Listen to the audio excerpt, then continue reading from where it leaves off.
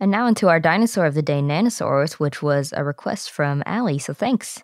It was an Ornithischian that lived in the late Jurassic in what is now Colorado and also Wyoming, and it's often illustrated as a tiny dinosaur.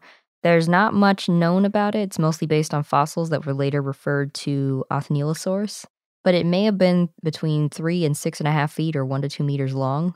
That's uncertain, but that's certainly not tiny. That's small compared to what people think of dinosaurs, but not really that small compared to a lot of the early dinosaurs. Yeah. Nanosaurus was an herbivore. It was described in 1877 by Othniel Charles Marsh, and Marsh named 3 species, Nanosaurus agilis, Nanosaurus victor. Those 2 were named together, and then Nanosaurus rex, which he named later, but in the same year, 1877. Marsh also named the family Nanosauridae. Later, Nanosaurus became thought of as a hypsilophodontid because it was small and somewhat looked like Hypsilophodon instead of Nanosauridae. The type species is Nanosaurus agilis, and the name means small or dwarf lizard. Supposedly, Marsh liked studying small dinosaurs from the Morrison Formation because Cope and his team had trouble finding them. Oramo Lucas, a school attendant, found Nanosaurus agilis, the ilium, thigh bones, shin bones, fibula, and dentary impressions. Marsh's description of Nanosaurus agilis was very short. There were no illustrations or even information on the locality where it was found other than, quote, Mesozoic deposits of the Rocky Mountains. Oh, man, that is vague.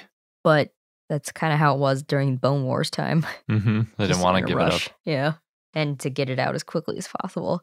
He did say, though, that it was the, quote, most diminutive dinosaur yet discovered, end quote. It's possible that Marsh didn't describe the locality of Nanosaurus agilis because Oramo Lucas worked for Edward Drinker Cope.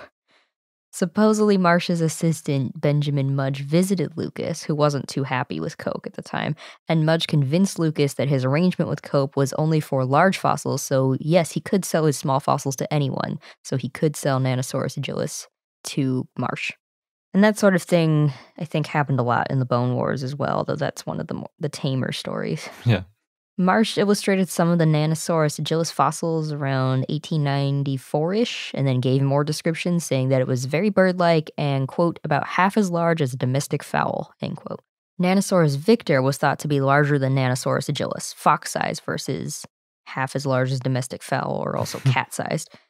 Nanosaurus rex was a little bigger than Nanosaurus agilis. I guess it depends on if you're including tails in these estimates, because if you're just going by length, then everything gets way bigger in your relations. True. But if you do it by weight or something, then, it might be more like a cat. That's very true.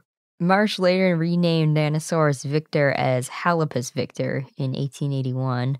And then in 1970, Alec Walker found that Halopus victor was actually a small bipedal crocodilomorph, so not a dinosaur. Nanosaurus rex was known from a complete thigh bone. In 1973, Peter Galton and Jim Jensen described a partial skeleton as Nanosaurus rex. There was no head or hands or tail. And then in 1978, Peter Galton found that the rock with Nanosaurus agilis fossils had 2 right femora, which showed that there were 2 animals there. And he found that the smaller femur was Nanosaurus rex and the larger one was Nanosaurus agilis.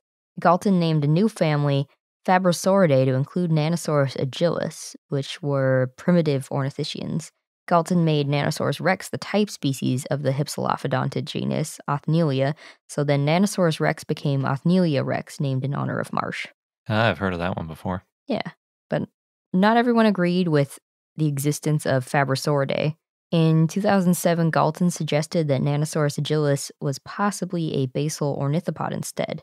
So, to sum it all up, only Nanosaurus agilis is considered a valid species. Nanosaurus rex is now Othnielia rex, and Nanosaurus victor is now the crocodilomorph Halopus victor. Well, they really got split up. Yep. For those of you who listen to our Dinosaur of the Day segment and you like it, please consider becoming a patron. We take new Dinosaur of the Day requests from our patrons and offer a bunch of other perks as well. So check out our page at patreon.com/iknowdino. or click the link on the left.